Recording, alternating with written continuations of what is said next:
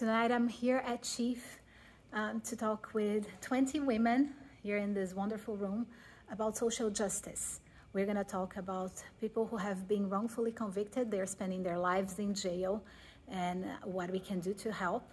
I'm bringing guest Jason Flom, who works for it. His daughter, Allison Flom, who's a wonderful storyteller, and we'll talk more about it too. And Khaliah Ali, the daughter of the greatest of all times, Muhammad Ali, who's also an advocate for justice. This is going to be a wonderful conversation, and I'm excited about it.